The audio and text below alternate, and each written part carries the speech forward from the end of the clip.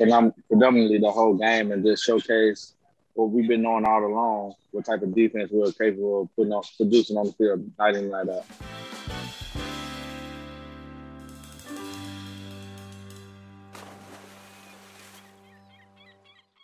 It's an honor to welcome Gareddavis back onto the 11th Island. Jared, how are you doing today?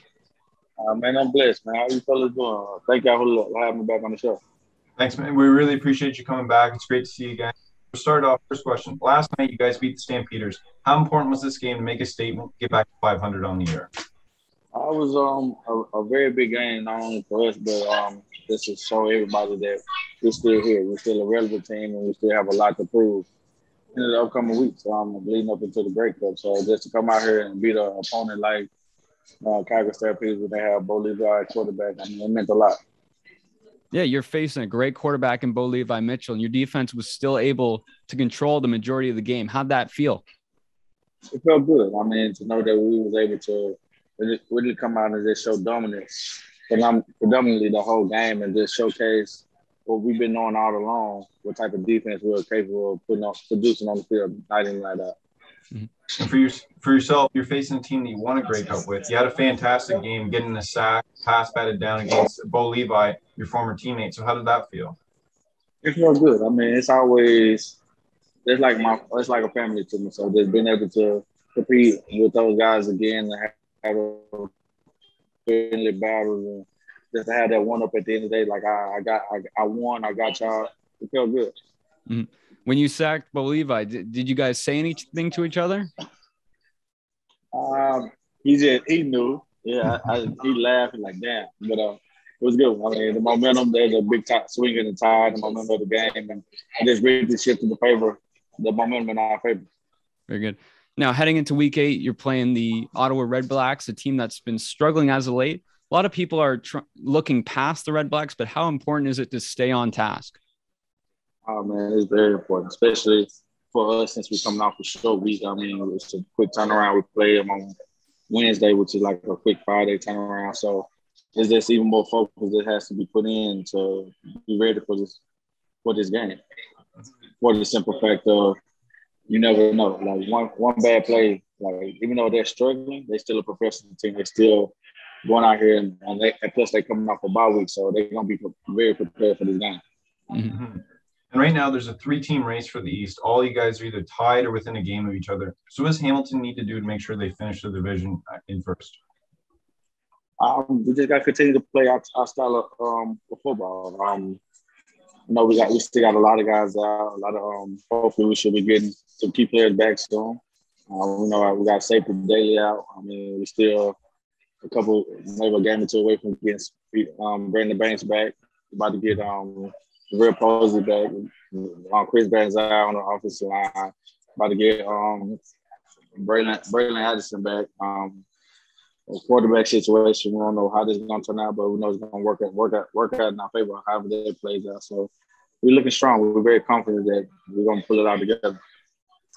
Now, speak to the rivalry between Hamilton and Toronto as this race heats up. Mm-hmm.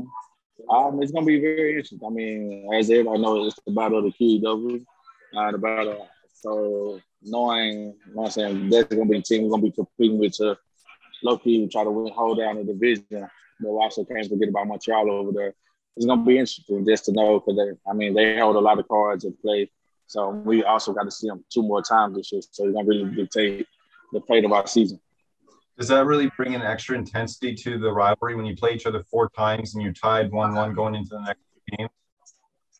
Oh, most definitely. It definitely raises the stakes a little bit, just knowing, like, okay, we got one, they got one, and knowing it's going to really come down to the wire over these next two matchups we have into, because it's a possibility we might even see them in the playoffs as well. So, we might see them actually 5 times total. So, knowing that you want to win those mental battles is, having a one-up over a team, knowing that the mental paralysis is, we just can't get over the hump with these guys. So, we should definitely trying to impose our will on them every time we get a chance to.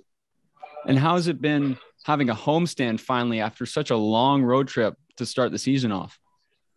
It's a blessing being able to play back at home in front of our fans after being majority of the first four part of the season was on the road. So being able to come home means a lot. A lot of guys, you know what I'm saying, their routines, you get back to their normal routine of, you know what I'm saying, taking care of your body, sleeping in your own bed the night before a game. Like, you know what I'm saying, all those things makes a big difference. So it helps a lot.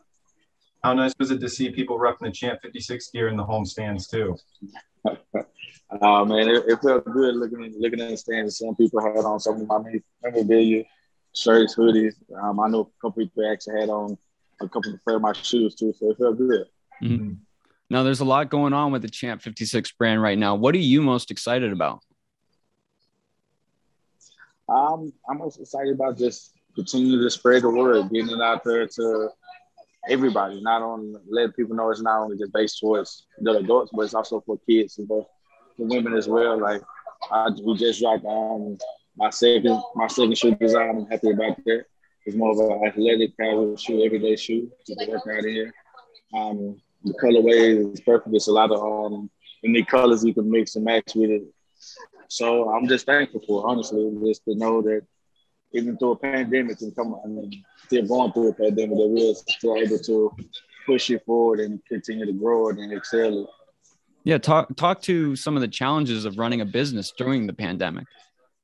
It was hard. It was definitely a very slow start at first, for the simple fact of, for me, being a professional football player, like I really needed to be on the field to continue to branch out, get my name out there, and push the brand. But having that year off really created challenges. Because, like I said, we had a lot of things that we wanted to do, and like a lot more colorways, a lot more designs, and that we wanted to establish and put out there. But we had to really construct it and change it and revamp a lot of things just to confine within what we was able to put out. And what kind of skills and practices from playing professional football translate into running a business? They definitely coexist with one another, because like you really have to build a rapport. You know, it's every day you gotta get up and put the work in. It's not just gonna happen. Like you have to be focused. You have to be dedicated to it. You got to make the necessary sacrifices to be able to, like I said, perform on the football field and to perform in your business, regardless of what it is. So it's definitely, for me, it goes hand in hand. Mm-hmm. Now, to get back on the field with the Ticats, entering the season, there was a lot of hype and a lot of pressure, people picking the Ticats to go all the way, win the Grey Cup. How did some of those predictions play into the first few weeks of play and some of the pressure that you guys were feeling?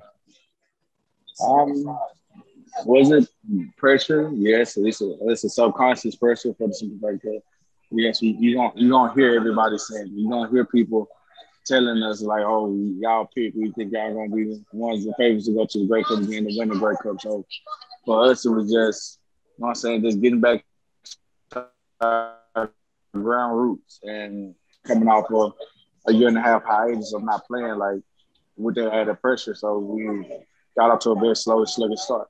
But eventually, I'm saying we was able to get it together. Mm-hmm. Now, this year's been much different logistically than you would have ever had in your professional career. What's it been like adjusting these COVID rules yourself, your teammates as well? Say it again, I'm sorry. This year's been very different with all the different COVID rules. What's it been like for yourself getting used to these rules, and well as your teammates and everybody on the team? It's been a big adjustment, honestly. Just being able to really adjust on the fly for the simple fact that, like, every week we have mandatory COVID tests at least 2 or 3 times a week. That's one. 2, just having, like, we can't really meet all together, like, as a group, like we usually do. So, you know what I'm saying? Just being able to be on Zoom meetings like this all the time, just to communicate with guys, just to get everybody on the same page. So, just being able to overcome those challenges is what's really helping us, you know what I'm saying, be a better team overall. Like, you have to put in more focus, more dedication just to get to that point. Now, a few weeks back when the COVID situation with the Edmonton Elks happened, your team obviously was not involved, but as a player invested in the CFL, what was going on in your head? Honestly, it was one of those things where I really had to watch it and let it play out. I had to continue to be a professional and, like, you know what I'm saying, prepare and like everything was going to go on, but at the same time, in my back of my mind, I had to have the realistic of, well, if it doesn't happen again, what's next? So luckily, like everything, the cards played out as they made, and it was able to get back to it. But it was, and I'll say it was a slippery slope at one point. Like you didn't know until like the last minute that, okay, we're actually going to have a season. We're actually going to go back to get back to some form of normalcy. So I was happy about that. Mm-hmm. Like speaking of what's next, has the league came out with any extra protocols or what might happen if another outbreak in the league happens? As of right now, they've really been sticking to the ground basis of what they decided at the beginning of the year. Only thing that's potentially going to be the new adjustment is unvaccinated guys might not be able to travel because of the mandate that's coming down over Ontario. Mm-hmm. So you won't be able to fly through air or over the train. So they'll take that back. That will affect some teams. Like, you know what I'm saying? So not every team is fully vaccinated. So you might have some key players who might not be able to travel because they're to away games for those games because of being unvaccinated. Okay. And the last time we spoke, you touched on mental health with a real passion, speaking about your own as well as helping others with it. So what are some things that you do during the season to keep your own mental health in a good spot? For me, I have a great, for me, I think it's a great balance of knowing how to separate my business life and my personal life. So football is my job, my passion, I love it. But once I'm done for that day, like I really cut it off.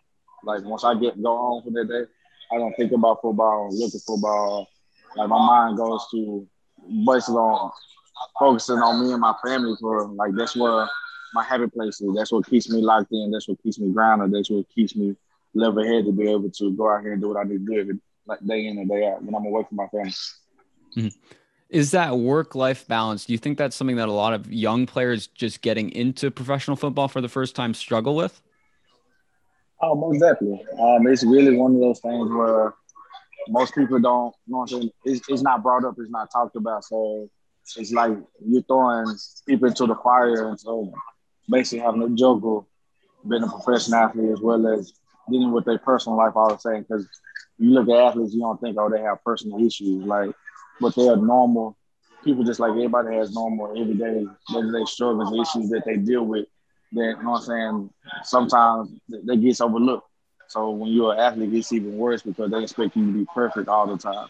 You can't make no mistakes, that you can't go out here and, you know what I'm saying, be a normal person when a lot of times that's all we really want to be at the end of the day is a normal person and treat it as such.